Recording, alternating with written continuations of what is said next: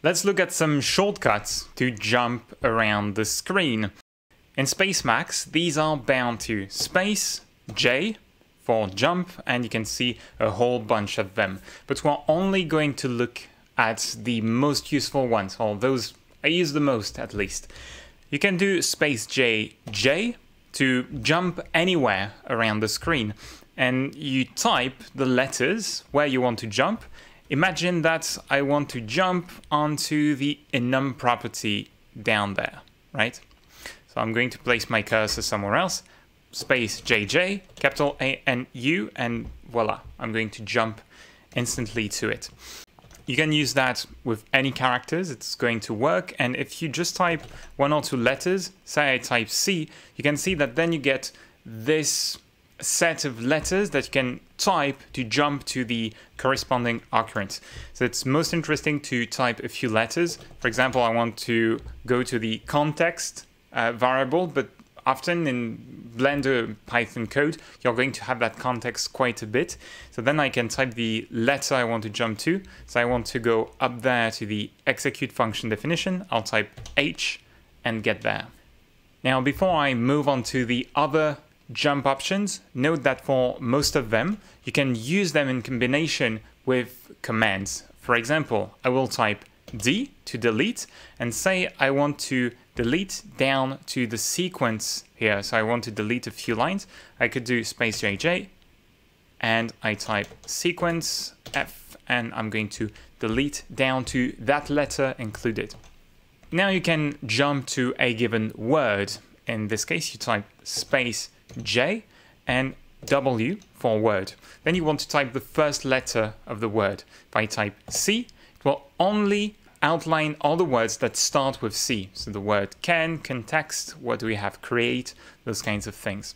Note as well that if you have multiple windows and several files open, this is going to work for all the files. So I do SpaceJJ, I type get, it's going to give me only on the left window here. What do I have on both sides? I might have BPY. Okay, SpaceJJ, BPY, and you can see that it outlines the words even on the second window on the right. So I can press F to jump to the other buffer. With the word one, you can use that, it's quite convenient. So I want to delete up to the action here. I will press D, I will space J W to jump to the word, A for action, and LG to jump to that occurrence of the word. When you use a command, in that case, it's not going to delete the first letter, unlike the SpaceJJ, the most generic jump. So you can combine that jump to word with any action. For example, I want to copy this line up to the, I don't know, in. I want to copy if self.type. I will do Y for yank, space JW, I for the letter I, and J. And now I've copied if self.type, like so. So it works for entire blocks of code, right? It's from where your cursor is to where you are jumping. Say if I want to, I don't know, there are cases where it's really useful. You'll see when you are practicing.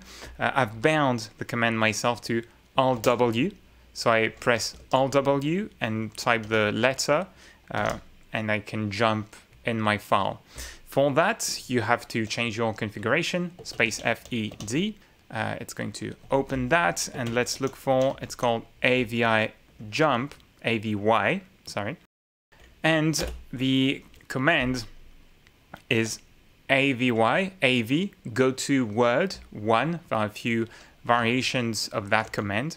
When you are wondering what the commands or functions do, press the capital K letter to open the documentation in Emacs, and then it will tell you some information about how it works, which key it was bound to, those kinds of things. So inside of your user config function, you want to add, I've added it to the evil normal state map, so I can only use that in normal mode for now. And the key binding is Alt W. I don't know why I have it twice. Okay, let's remove it. Oh, it's the evil normal and evil motion state maps. Yeah, I have it in 2 specific key maps.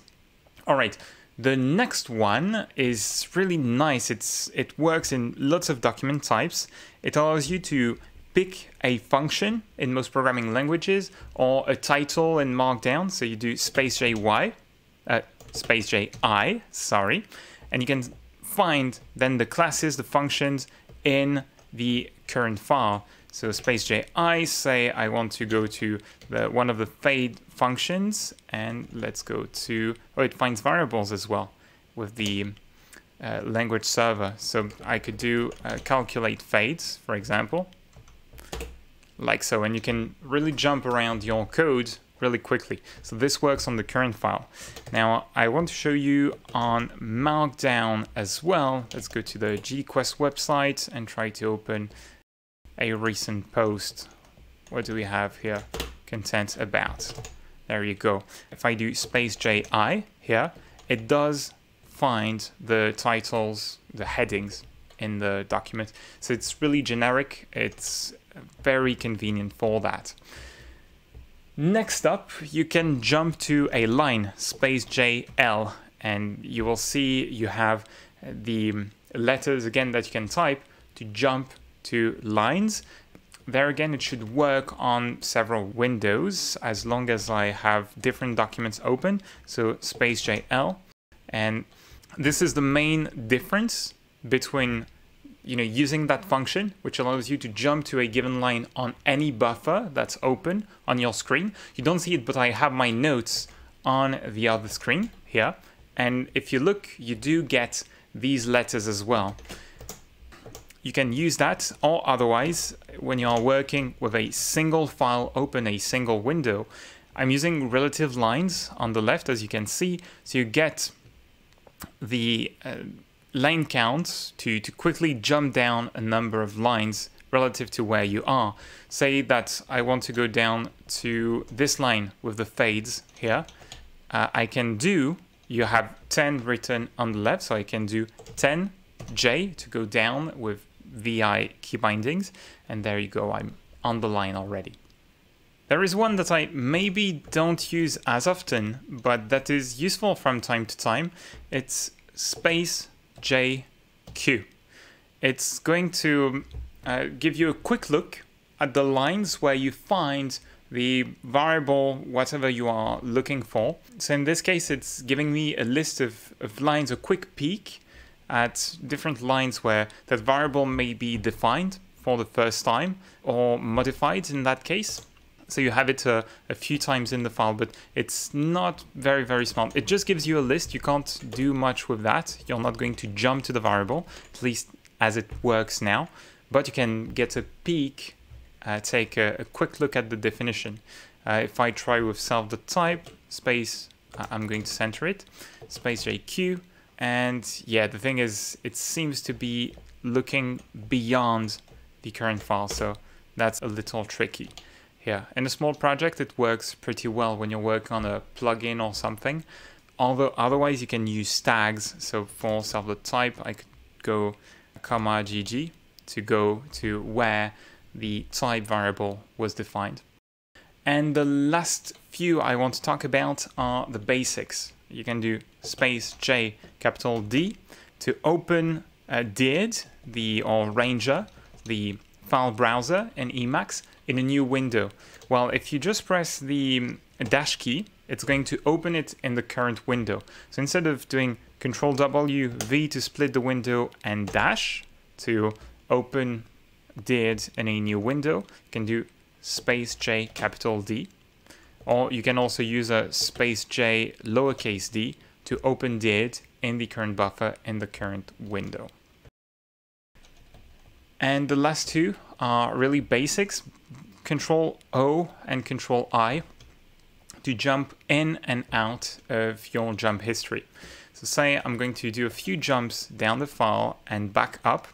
When I do Control-O, I'm going to jump back to the places where I last made changes most of the time. And with Control-I, I can jump into that history if you want. So a number of commands are going to register changes in that history, and then you can press Control-O, Control-I to jump around. It also works between buffers and files, right? It keeps track of where you've been, so this is quite convenient. One thing in Spacemacs is that the Control-I, by default, it might not work. It might work like pressing the Tab key. It might do auto-completion or something like that. To change that, you have to change a variable in the configuration. So SpaceFED to open your dot file. Then what we're looking for is in the init.spacemacs/init function. I'm going to expand it with the O. And we're looking for, I don't remember the name, I think it's something with tab. There we go. .spacemacs distinguish GUI tab. So it's in this GUI version of Emacs. By default, it treats tab and Control-I as the same thing. And this value by default will be nil. You want to change it to T for true.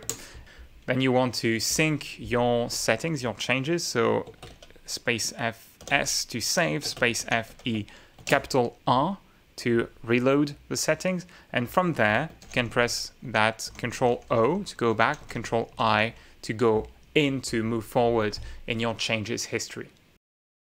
That is it for the jumps in Spacemacs. If there are other functions that you find useful in that, please tell me. There are some to go down the line and indent or do things like these. I almost never use these. Instead, I use the auto formatters and those kinds of things. So comma equal most of the time and formatting the buffer or a region, those kinds of things. I use alternatives, but if you have tips to share with everyone, please do so in the comments below. But that said, I want to thank you kindly for watching. Be creative, have fun, and let's see one another in the next one. Bye-bye.